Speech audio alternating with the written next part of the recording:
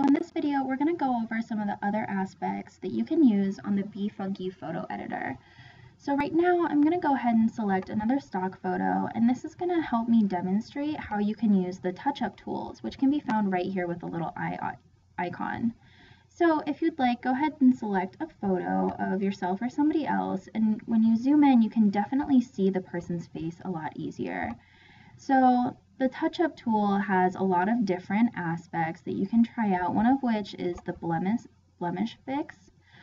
You can adjust the brush size so that it's smaller or bigger depending on what you're trying to erase or clear up.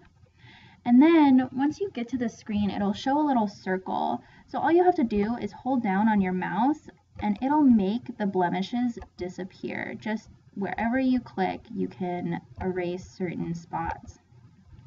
And obviously when you're finished with that, just press the check mark and it'll bring you back here and you can choose some other ways to edit the photo.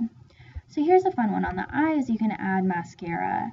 You can make the strength stronger, or you can make it a little lighter, just depending on how intense you want the effect to be. And I'm going to zoom in here because you want to make sure that you can see the individual eyelashes and then adjust the brush size accordingly. Obviously, if it's too big, it's not going to work out that well. So make it a little smaller. Again, just click and it'll add some intensity to the person's eyelashes. When you're finished with that, just click the check mark. Moving on, you can also add lipstick using the same different tools, or if you prefer, you can whiten the person's teeth. All you have to do is hold down the brush over the teeth and act like you're brushing their teeth with the brush on BeFunky. Thanks, guys!